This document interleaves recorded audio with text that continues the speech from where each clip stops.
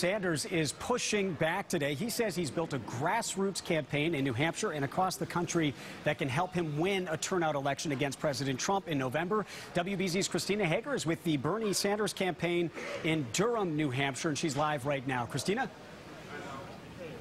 Well, Liam, it is a long line of people here heading in to the Whittemore Center Arena here at UNH. You know, Bernie Sanders is known for drawing big crowds, as he has all day in New Hampshire.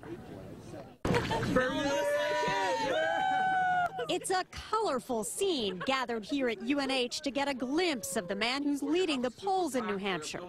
You guys all have your stickers. And who spent today hammering the point that he represents the middle class. My friend Mr. Buttigieg and my friend Joe Biden, they have dozens and dozens of billionaires contributing to their campaign. Before a loud crowd of supporters gathered behind his Hudson, New Hampshire field office, Bernie Sanders doubled down on the effectiveness of his grassroots-style campaign.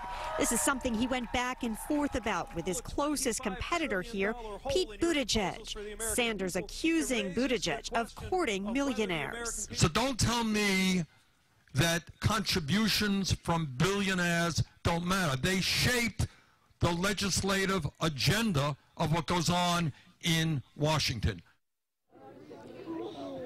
And back here at UNH at this stop, it's not just Sanders, but also a concert by the Strokes and an appearance by Congresswoman Alexandria Ocasio-Cortez throwing in her support.